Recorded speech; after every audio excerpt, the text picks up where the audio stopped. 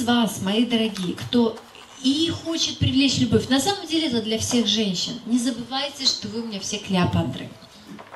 Не забывайте, что вы все женщины, вы чувственные, вы красивые, вы сексуальные. И даже, несмотря ни на какие экономические кризисы, несмотря ни на ужасную погоду, которая за окном, мы всегда хотим быть красивыми, нежными, чувственными, сексуальными. Принимайте ванны с розовыми лепестками, пожалуйста. Как вы думаете, почему Клеопатра была такой известной сердцеедкой? Она не была самой красивой женщиной, вы знаете об этом, да? Она далеко не была красавицей, она была очень маленького роста.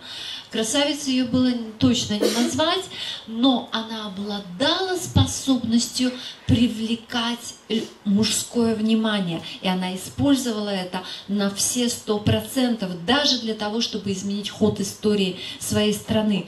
Почему называется ванной Клеопатры? Потому что Клеопатра постоянно принимала ванны с розовыми лепестками, с молоком и медом. И с добавлением еще ароматического масла.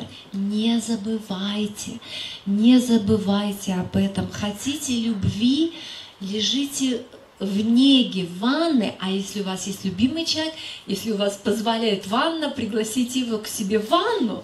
Это прекрасный также эротический стимулятор для мужчин также. Это расслабляет, это увеличивает чувственность, это действительно очень круто. Не забывайте об этом. Я прекрасно понимаю, что вы все работаете, учитесь, там все вы очень заняты, вечно бегаем, но это наше женское начало. Ванна с лепестками роз, помните, молоко для красоты, мед для сладости жизни, арома масла для привлечения любви. И для стимуляции всех ваших энергетических центров в том числе.